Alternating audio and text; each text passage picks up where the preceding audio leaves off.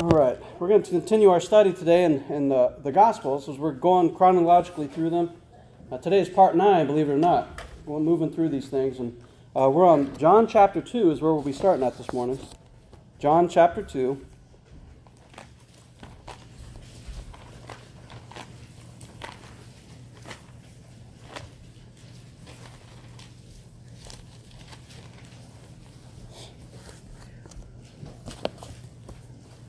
Now, last week we saw Jesus calling his first disciples. That's one of the things we talked about.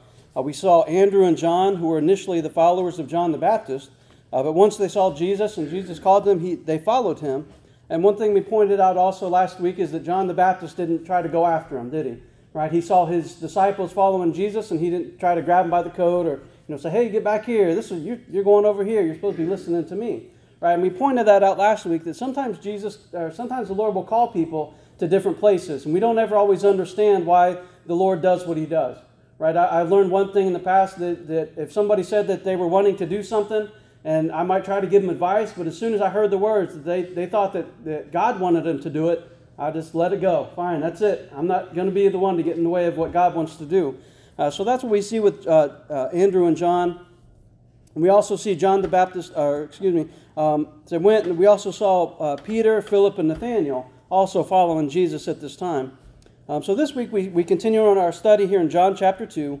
Jesus is about 30 years old at this point, right? His ministry on earth was only about 3 to 3.5 years. So Jesus is about 30 years old at this point, and he's got his first disciples with him, and today we're going to look at him performing his first miracle, right? Jesus' first miracle. Before we go any further, let's go ahead and pray.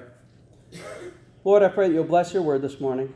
Father, I pray that you'll just speak to our hearts in a special way. Lord, give us understanding that we help us see things we might not normally see, Lord, as we look through this.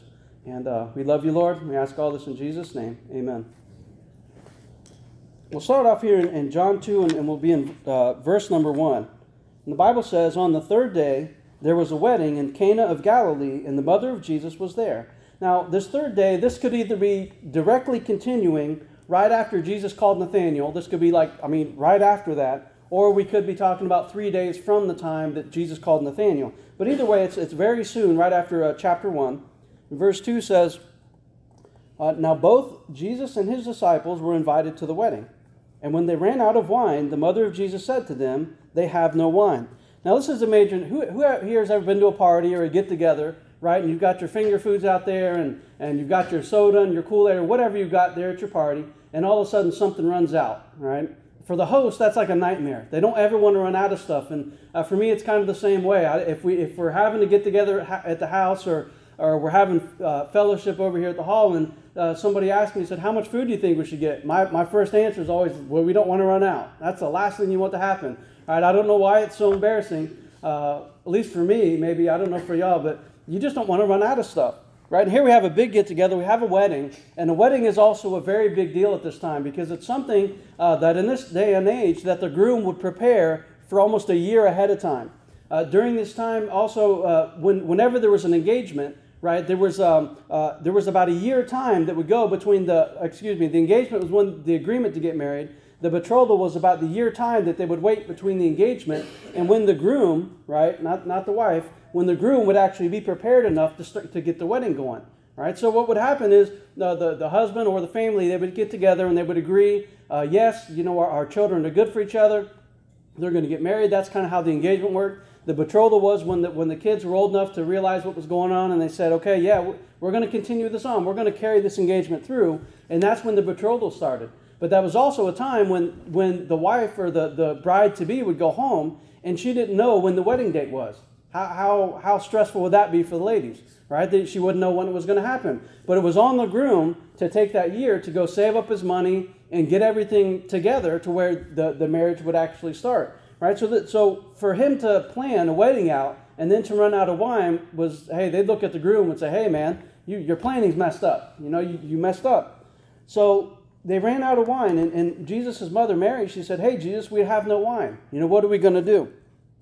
Right, and here we see a point amongst many Christians, and I'm just going to go ahead and bring it out because I've read so many different things, and this wasn't actually alcoholic wine. All right, some of y'all might laugh at this argument.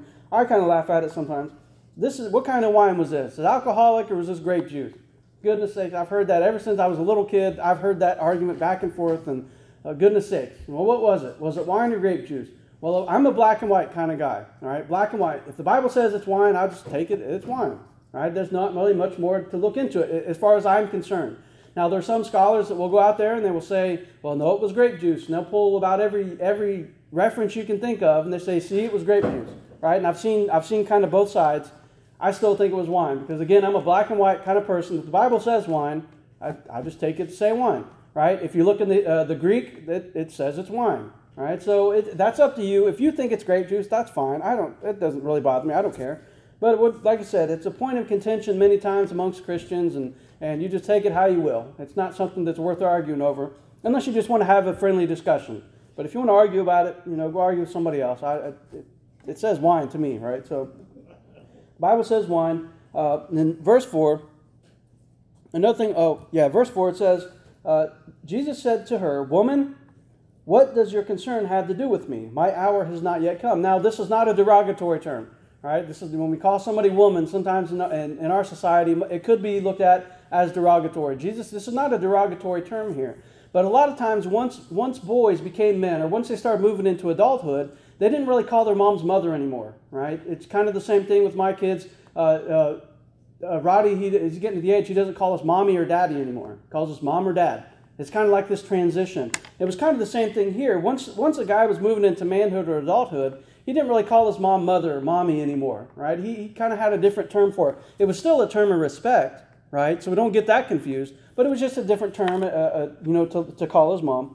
So we see woman. It's not a bad thing.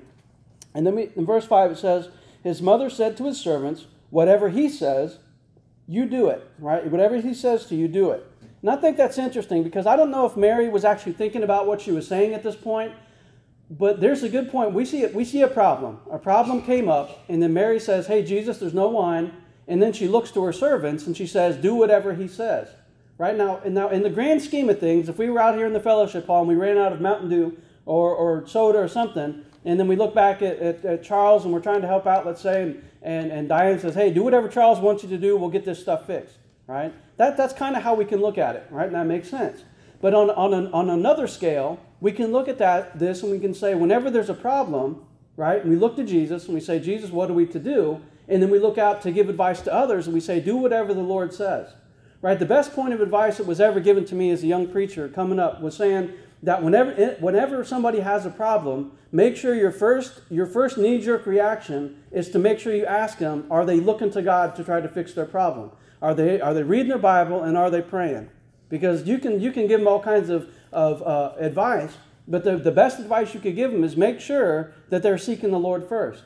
Make sure that's the first place they're going. Now, if they still have some kind of confusion after that, then yes, of course, give them advice and try to help them along and give maybe a step-by-step thing that they can try to follow. But always make sure first that they're seeking the Lord. Because for any Christian, your first reaction whenever there's problems, we should do this anyway, regardless of there's problems or not. But whenever we have problems, our first inkling is to go to the Lord. That should be our first habit, our first reaction, our first reflex. Let me ask the Lord what is going on here. Let me try to fix this problem. Let me pray about it. Right? Maybe if you fast, try fasting and praying. Right? Try to get this stuff fixed with the Lord before we start trying to go out to other places and fix it. Right? Because it's a good habit to get into. Go to God first. Go to God first and try to fix it. And Mary points that out. She says, whatever he says to you, do it. And like I said, I don't know if she actually meant it, to be an application later on, thousands of years later. Here we are talking about it, right? But either way, that's what she said. She said, whatever Jesus says, do it. Verse 6 says, now there were set there 6 water pots of stone, according to the manner of purification of the Jews, containing 20 or 30 gallons apiece. And Jesus said to them, fill the water pots with water, and they filled them up to the brim. And he said to them, draw some out now, and take it to the master of the feast. Okay, now put yourself in the shoes of the servants. What good did that do, Jesus? Goodness sake, you just told us to fill it up with water. Now we're taking it out. What kind of fix was that? That didn't fix any problem, did it? Nobody's going to be tricked and think that this water is any kind of wine. Many times when the Lord helps us fix situations and he's going through and he's fixing it and we're praying about it and we say, Lord, that's not what I was praying for. Right? There's a story that goes back, and you've all probably heard this kind of story before, but there was a flood, right? The flood, and This guy's house was getting flooded, and he didn't know what to do, so he had to crawl on top of his roof. So he started praying, Lord, get me out of here. Send a helicopter to come get me. Send a helicopter, otherwise I'm going to die. Right? And all of a sudden you see a guy come by on a little rowboat and saying, hey man, get in. The waters are getting higher. Get off the roof. Get in the boat. He said, no, I prayed to the Lord to send me a helicopter, not a boat. Right? And the guy in the rowboat keeps going. But that guy stays on his roof. He keeps praying for a helicopter. Before you know it, a jet ski comes along and a motorboat. And he keeps telling people, no, I can't get in because I've been praying for a helicopter. God's going to send me a helicopter. Right? Well, silly, you take the help that you can get. Sometimes when we're praying to the Lord, we might do the same things. We might be praying for what seems most logical, right? Let's say our car breaks down. Let's just use this as an example. And the Lord does, and we start praying, Lord, I need another car. I don't have another car. And then before you know it, you see a bicycle somebody threw a bicycle out on the side of the road, right? There it is. The Lord's giving you a bicycle. And you don't want it because, Lord, I'm praying for a car, right? But sometimes you got to look and see what the Lord has given you and just take it. Right? There's good to come from everything. There might be something else to it. There might be an extra blessing attached that you just don't know about. What if you skipped that bicycle and said, I don't want that bicycle, right? I need a car, right? Lo and behold, you didn't know that years before somebody had taken up, $500 or whatever and rolled it up and stuck inside the little basket of that bicycle, and you just passed it up, right? The little kid down the street, he's going to get $500. You just don't know sometimes. We have to look and see what the Lord does and accept it. Don't think we're too good for the things that the Lord's going to do for us. If He gives you a solution, take it. Right? Trust that He's going to make it better, or He's going to make it enough. Right? Trust that He's going to make it enough. But these servants here, Jesus says, fill the stuff up with water.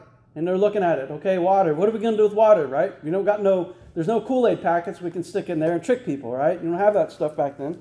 But He said, fill it up. And then He said, He said to them, draw some out now and take it to the master of the feast. And they took it. Now, the one good thing we see here of the servants is they are doing exactly what Jesus said. So they take it to the master of the feast. This is like the party planner.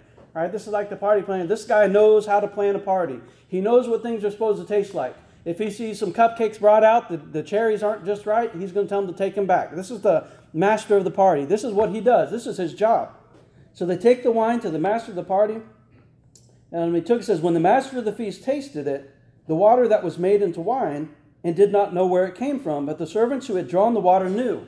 The servants knew. I don't know if they somehow knew, if they were carrying that water out and they saw it from the time he dipped it out of the pots, or if it turned to wine as they were carrying it out to the master. I don't know, but the servants knew something was up. They knew something had happened. But the master of the party didn't know. The master of the feast called the bridegroom, and he said to them, every man at the beginning sets out good wine, and when the guests have well drunk, then the inferior, you have kept the good wine until now. Right? So the master of the party, he says, you know what, this is good wine. This is good stuff. This is not swill or whatever the terms are for the old, nasty stuff you hear in movies sometimes. What are y'all drinking? Whatever it is. But the master of the party knew that this was something good.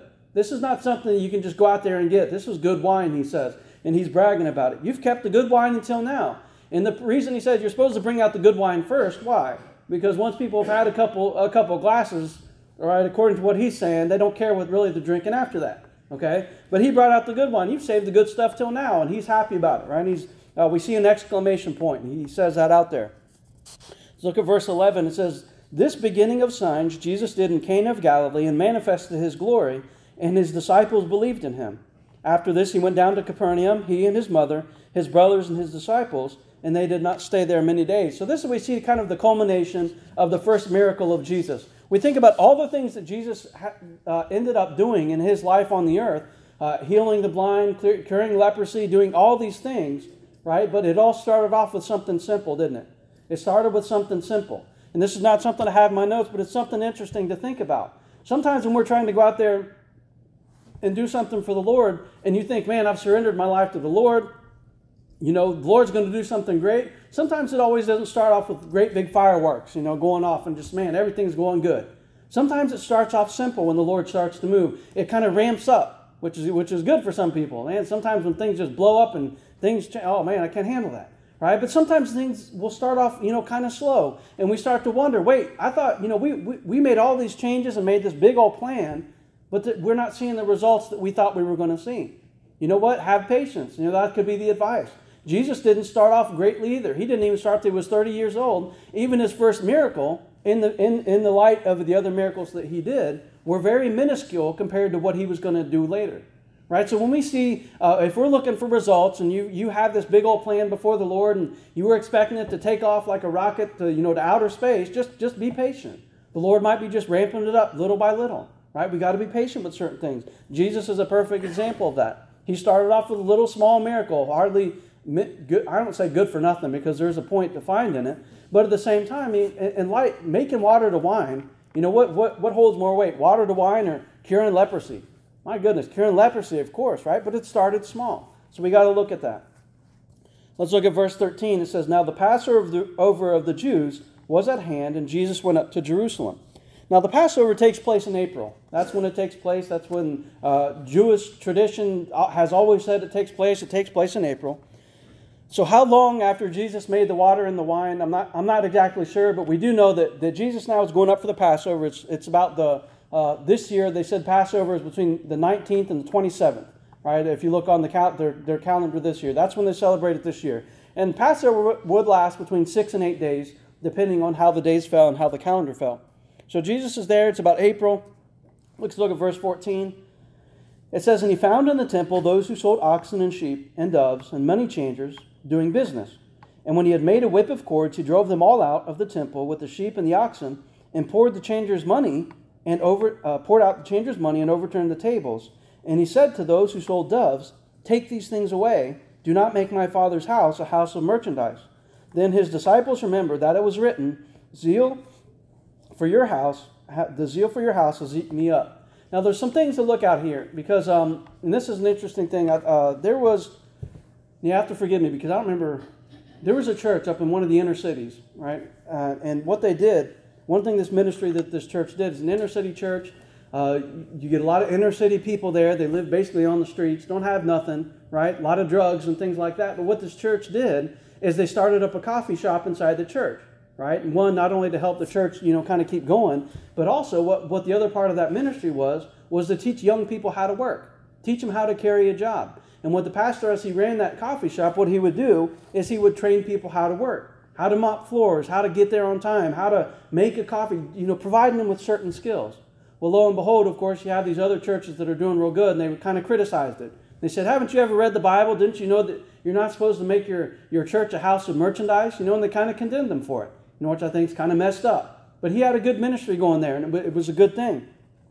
Now, you can look at it that way, right? And if the Lord calls something for that, we do fundraisers, for goodness sake, right? We do fundraisers to support other things. That's not what we're talking about here. That's not what Jesus is driving these money changers out for, right? So what is going on? What made Jesus so angry? We don't ever see Jesus raising his hand to anybody, but we do see it here in the temple. So what happened? All right. So you do a little research, and you see what was going on here. Now there's two reasons why Jesus was angry, right? Because Passover was supposed to be a special time. Passover was supposed to be a time when people got together and they reflected on what God had done for them. Kind of the same thing we do with the Lord's Supper, right? When we get together for the Lord's Supper, it's a time to be sober. It's a time to remember. It's a time to be serious. It's not a time to start a feast up, just like we was reading a couple weeks ago in Corinthians. It's not a time to make a feast and cook a pig underground and make all these kinds of fancy meals. That's not what it's for, right? The Lord's Supper is a time to be serious and remember what God did for us. Now, Passover is the same way.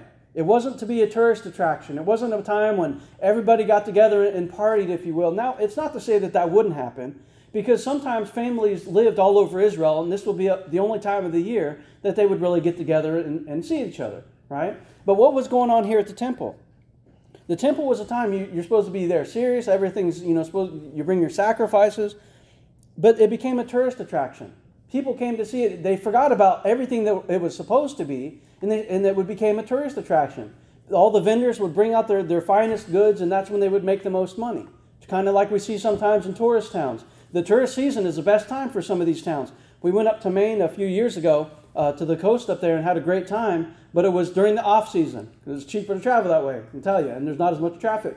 All right, so we went up during the off season, got a real nice hotel at a real low price, but the town was kind of dead. Some of the stores were closed, so we didn't get to see everything, but, it was a good time, a good little vacation we took there.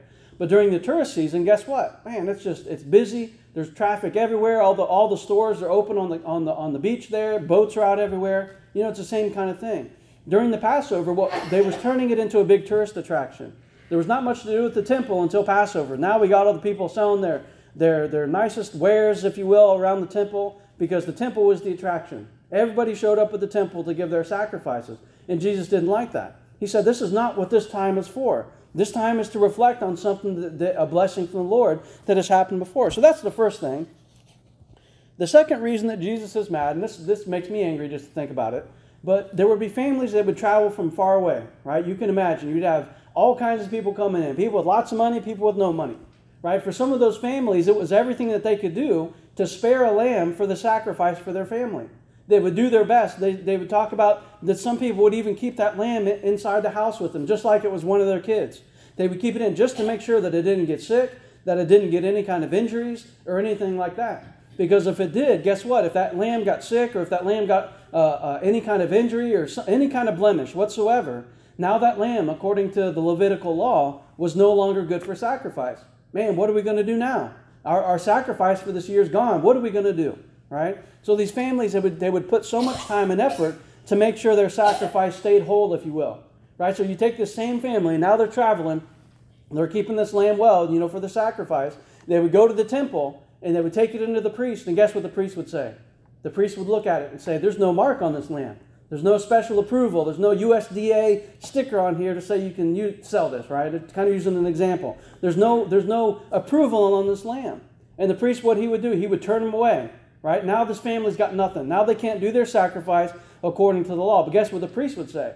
They would say, hey, but just so you know, outside, they've got some special lambs out there. They're marked. They've got the priestly mark on them. They've already been looked over by the priest, right? They've been inspected. So you can go outside and buy one of those lambs, and then we can get your sacrifice done. Then we can get the business done, and your sins will be forgiven for the next year. But guess what? They would go outside and try to buy those lambs, and guess what? They were marked up like 500%, right? And the priests were getting a cut of it. The priests were getting a cut of this stuff. They would get their money. Also, the vendors would get their money. So they were making money off of the mercy and grace of God, if that makes sense. That kind of makes sense what I'm talking about? What they were doing is, it's so far wrong, it's ridiculous, right? Jesus meant for the sacrifice and meant for forgiveness to be something that was doable for everybody. It meant to be doable. But then you got these poor folk that were coming around, and what if they couldn't afford the lamb or the dove, the specially marked ones? What was going to happen to them? Now what? They couldn't have their sins forgiven according to the Levitical law? That's what made Jesus so angry. Man, he's upset, right? These people are making money off of people that can't afford anything, right? These priests and all this stuff. It's completely corrupt. And that's why Jesus is angry. So he gets a whip, right? Gets a whip, and he starts driving these people out. The Son of God. I mean, he's upset, he's hot, he's angry. Get out of here. You're destroying the whole purpose of what everybody's trying to do here. Right? Jesus was angry. So that's what we see. That's why Jesus did this. That's why he was angry. That's why he was upset. They've completely destroyed, if you will, what the purpose of the sacrifice was. And some people, God forbid, I don't know if it happened, but hopefully, nobody got turned away because they couldn't afford anything, But the laws were very strict. The priests were very corrupt, right? The lamb had to be without blemish, and they just took advantage of that. Let's look at verse 18. It says, so the Jews answered and said to him, what sign do you show us since you do these things? And Jesus said to them, destroy this temple, and in 3 days I will raise it up. Then the Jews said, it has taken 46 years to build this temple, and you will raise it up again in 3 days? But he was speaking of the temple of his body. Therefore, when he had risen from the dead, his disciples remembered that he had said this to them, and they believed the scripture and the word which Jesus had said. This is an interesting thing that Jesus gives a prophetic saying here. He said, destroy this temple, and in 3 days I'm going to raise it up. And he was talking about himself, right? In 3 days, we know that Jesus was crucified, and 3 days later he rose from the grave. But he told him this lesson how many years before? About 3 years before it actually happened. There's things that you're going to hear today. There's things that you're going to hear tomorrow. There's things that you're going to hear maybe last week or 2 weeks ago that they might not make any sense to you until a couple of years from now. Just like we see this. Sometimes we might go to church and say, man, I heard that sermon. I've heard it a million times. What a waste. Right? That can apply to anybody. I've said the same thing before in years past. Man, I felt like I got nothing out of it. Right? But when Jesus gave this lesson here, even his disciples were saying, hey, They didn't even know what the meaning of it was until 3 years later when Jesus rose from the dead. And then they remembered. They looked back and they said, oh yeah, I remember Jesus saying that. Right? And that's one of the things that helped solidify their belief in the Scriptures. Right? That was one of the things that helped secure their foundation, if you will. It's the same thing with us today. There might be times you might be going through a dry season when it feels like you're reading your Bible and you're not getting anything out of it. You know, Lord, why am I reading my Bible? Why am I praying? I don't feel any better. I don't feel like I'm getting anything from it.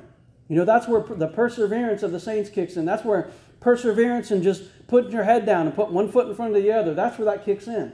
Keep on doing it. Keep on plowing the ground. Keep taking steps forward because it's going to pay off. It's going to pay off at some. It might not seem like it's paying off today, but there's going to be a point in time when it's going to pay off. The Bible says in the book of Isaiah that the God's word, whenever it goes out, it does not return void. There's always a reason that His word goes out. There's never a time you could go out here and just for kicks, right? Just for kicks, and you can try this. Go and try it. Or go in the grocery store. I don't care where you do it. Go somewhere and recite a small verse from the Bible. I don't care if it's the smallest verse in the Bible. What's the smallest verse? Jesus wept. John 11:35. I always remember that when I was a kid. All right, little trivia. Jesus wept. Smallest verse in the Bible. That promise that God's word does not return void applies to every single period, comma, word in the Bible. His word does not return void. There's always some good that's going to come out of it. Right? And that's why it's always good to memorize Scripture. You don't have to be like these real smart guys, these great scholars that like to memorize books of the Bible at a time. I tried that before. I couldn't do it. All right, I got through about 2 chapters and it stressed my brain out so bad I couldn't do it anymore. It's like, man, I don't know how they do it. And I had 2 chapters of the Bible, I got through it and it's like, man, my head hurt every day. I couldn't keep it up. But you know, that's why it's good to memorize Scriptures. Have verses in the Bible that are going to be kind of like your foundation verses.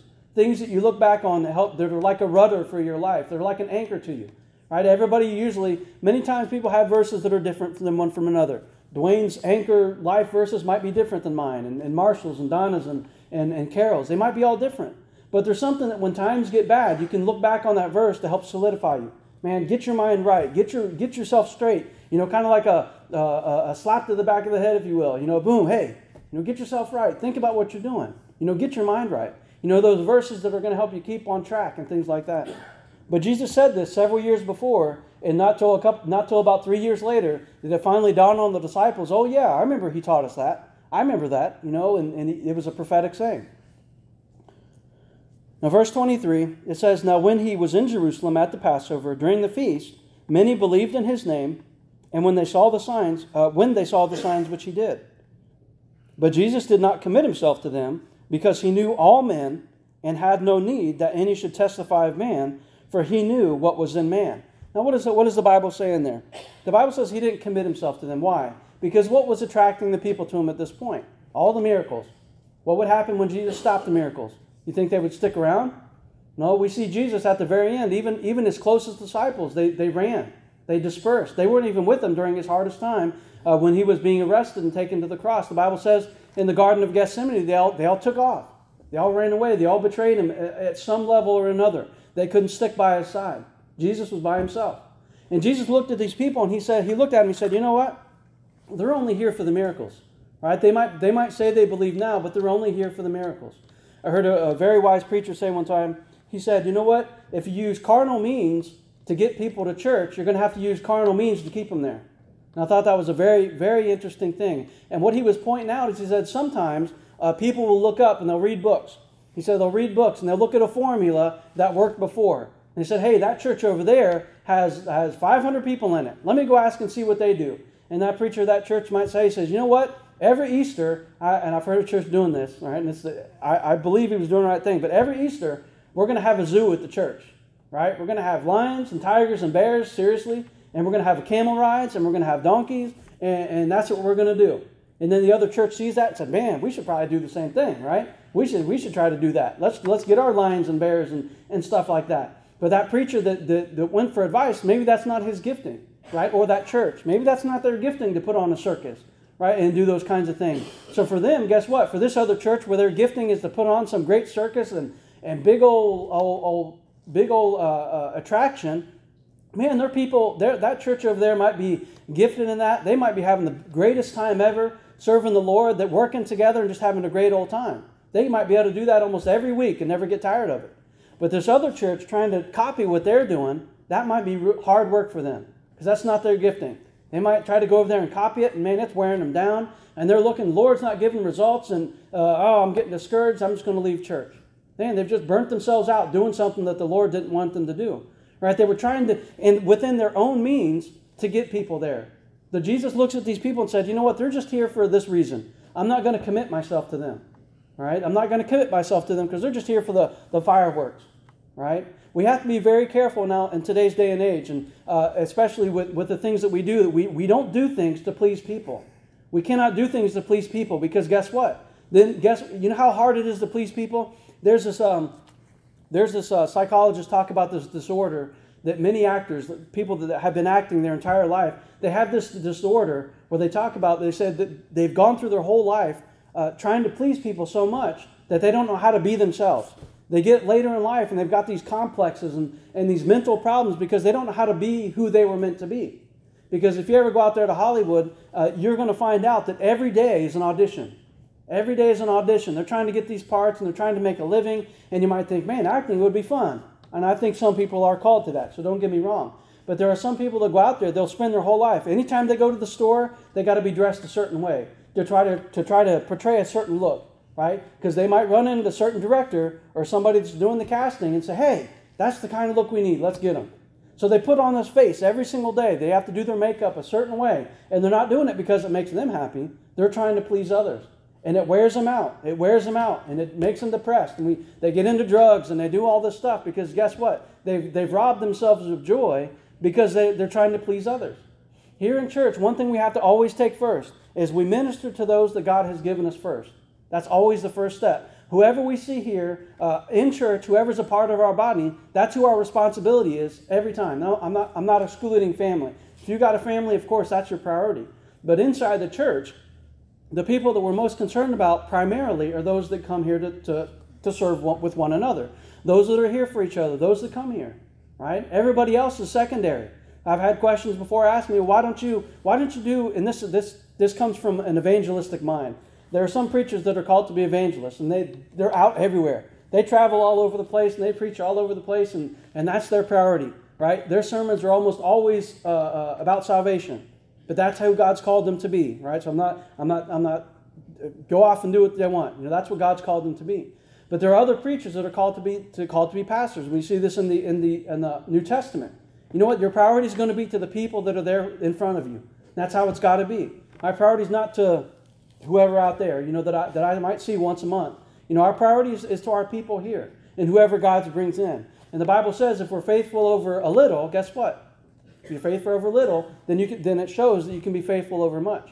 You got to be careful. In the military, they used to tell us that you got to train as you fight, right? We used to make these arguments as immature, inexperienced privates in the military. We used to say, man, I don't want to fire blanks. I want to fire real bullets. Right? Forget this blank stuff. We've been training on blanks now this week for like 50 hours. I'm tired of this stuff. And we'd have to go, they'd make us clear these rooms. And there was nothing in the room. They'd make us, they'd have these different rooms. One had a door in the corner. And whenever the fire team would go in, they'd have to clear that room a certain way. But if the door came in the center of a wall, kind of like this one, you had to change your tactics. And many times when you go in that room, you didn't realize how it was set up till you got in there. And you had to adjust on the fly. Right? And we had to do that over and over and oh my goodness. It's like a nightmare looking back on that. We would over and over. We'd spend a week at the shoot house and that's all we would do before we even got into shooting blanks. We would clear that same room thousands of times, hours on hours, just doing it over and over. And you used to be so frustrated because you'd get back after that week and say, man, what good was that training that week? We didn't get to shoot any bullets. We didn't even get to shoot blanks. The next time we went out, for 2 weeks, we'd run through that shoot house for 2 weeks shooting blanks. Nothing in there, just empty rooms. Shooting blanks, right? And then finally, at the culmination of our training, we'd spend 2 or 3 days shooting up all the ammo you could imagine. Man, that was a good time. Then they'd start putting targets in the room and they'd do all that kind of stuff. But something had to lead up to it, didn't it? Something had to lead up to it. So my point is, sometimes when we get through, sometimes stuff seems mundane. But you got to do what's put in front of you. You got to deal with the things that are put in front of you. Oh, we don't have blanks. Man, what? This is horrible. I want to get to the part where there's bullets flying. Man, that's always fun, right? If you can be faithful and you can train as you fight and you can be faithful over making sure you're not flagging your buddies with the barrel of your rifle when you got nothing in it, guess what? Okay, we can give you live bullets now because we've seen you for hours and hours and hours and weeks almost, to where you've been safe. Every single time you've gone in that room, you've been safe, right? We're not scared about you being 2 or 3 feet away from your buddy and accidentally shooting him, right? Because now you've developed that. It's the same thing. Sometimes we look out, and my dad was a good example of this. When he was called to the church up there was only just a few people, right? And he would get discouraged. Man, I've been here a year, and we still only got like 12 people in this church. It's a big old building, right? It's a big building. And we still only got like 12 people. And my dad would say he's getting discouraged a little bit. And I tried this, the roles reversed, and I tried to encourage him, man, just be faithful. If you're faithful over a little bit, God says he'll make you, if you can show you're faithful over a little, and you pour your heart into these people, guess what? There's more right around the corner. Now they're running, 30, 40 people, several years later. But that's the thing. You be faithful over what God has given you, right? And show that, hey, we can manage this, because you want to get too big for your britches, right? We can manage this, right? And I'm speaking to the deacons and the musicians and all the leaders of the church. Man, show that we can take what we have, and man, we can make much of it. Lord, we got this, right? We can love all these people. We can be an encouragement. We can keep everything straight. Then guess what? If we can show the Lord we're faithful over a little bit, then He's going to call us to more. And what the pace of that will be, I don't know. Will God ever bring more? I don't know. I don't know God's mind. I do know that my priority and our priority as leaders is to be faithful with who God has given us. We love these people as much as we can. That's how you got to do it. Then we continue on. Let God worry about all the other stuff. The Bible says God gives the increase. Let Him worry about the increase, right? That's John chapter 2, right? There's lots of stuff you can pull out of it, and there's lots of neat lessons there. But if I could tell you all to remember anything today, next week we're going to be in John chapter 3. But if I could say, the best way we can do this, love people, treat them. I was getting when I was talking to the teens the other day, I was getting that confused with today. But if we could remember anything, just remember that sometimes, just pick and choose. But if we could remember anything today, just remember, love people. Be faithful with who God's given you. You got a family, be faithful to them. Just, love them as much as you can, right? Don't look for results. Don't look for results as a product of what you're doing, right? Look at results as a product of what God has done for you, man. If you get that in your mind, man, it's so much easier to deal with things in life, right? I'll go ahead and call the musicians forward. Next week, we're going to be in John chapter 3. If you want to read ahead, go ahead. It's to your benefit, right? Because God's word doesn't return void. It always goes out for a purpose. But if God's speaking to your heart today about anything, we have an invitation here. If you need to come forward for prayer or anything like that, come on forward. We'll pray for you. If not, the invitation is always open. The door over at the parsonage is open. If you don't want to come talk to me, I don't want to point Horace out anymore. I've been using him a lot these past couple weeks. But we got Horace, we got all the deacons. We're all more than willing to talk to you, encourage you, pray for you, whatever it might be. All right? Let's go ahead and stand as we conclude the service.